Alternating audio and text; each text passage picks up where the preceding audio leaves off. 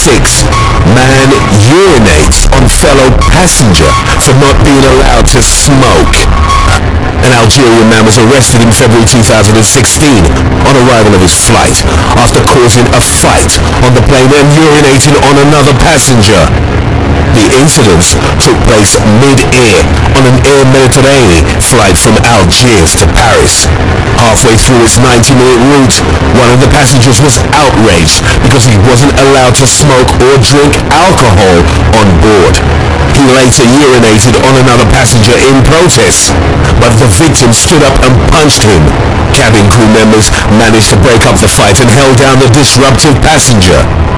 The flight was diverted to Lyon, and the Algerian man, along with the other man involved in the fight, were escorted off the plane by police upon landing.